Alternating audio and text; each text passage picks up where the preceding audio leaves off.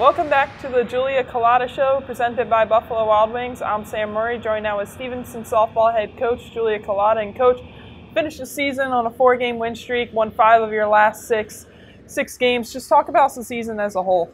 Yeah, our season, we started off against some tough opponents. We started off pretty strong, had a nice southern swing down in Florida, and then as conference rolled around, we started off with some nice splits. But unfortunately, we just didn't take care and take advantage of certain conference situations that would have put us in the playoffs. We had several players that had really great seasons: Aaron Steffi, Aaron Muir, one of our junior college newcomers, Morgan Fulton, as well as both of our seniors, Kayla Maggio and Danielle Ebickhausen, along with Aaron Steffi. Caleb Riles stole a bunch of bases this year. Had a decent record, but unfortunately fell a little bit short in conference play. Yeah, you already mentioned a few of them, but you had 3 players named to the all-conference teams.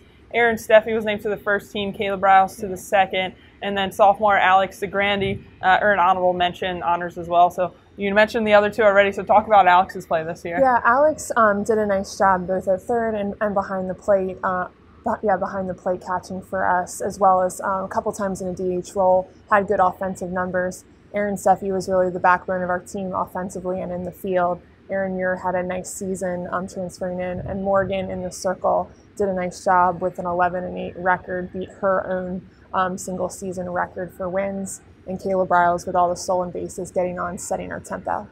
Yeah, you mentioned her. We'll talk about her a little more in depth, but Morgan Fulton left off the conference team, but had a great junior season. Like you mentioned, she beat her own personal best in wins with 11. She got that actually on one day, win number 10 and 11. And then offensively had a great year for you too. So, you know, what do you expect from her moving forward now that she's kind of had this leap from her sophomore to junior year? Yeah, we expect her to come back even better than she was this year, and she did a great job supporting Haley in the circle. She would pitch game 1, come in and pitch game 2, and Haley did a nice job for us as well. We did not always have the best run support for either pitcher, and Morgan again had a great year at the plate, growing from last year as well. So we expect her to come back very strong and have a great senior year, with some added support in the circle for our incoming freshman class.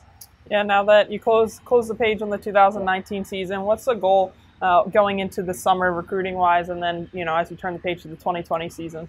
Yeah, well, recruiting right now, we're going to attack 2020s. We have a really big 2019 class coming in, so our goal is to kind of have them integrate to the team, get to know their current teammates really well, so when we come back this next year, it's easy rolling right into fall practice.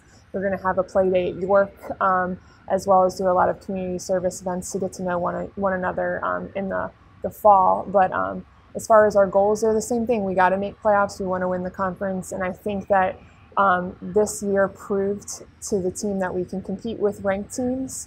Salisbury, Randolph-Macon, York is a good program that we played, and now we just need to push through that and take the next step in conference. Well, Coach, we appreciate your time throughout the season. Wish you best of luck in the summer months, and see you back here next year. Awesome. Thank you.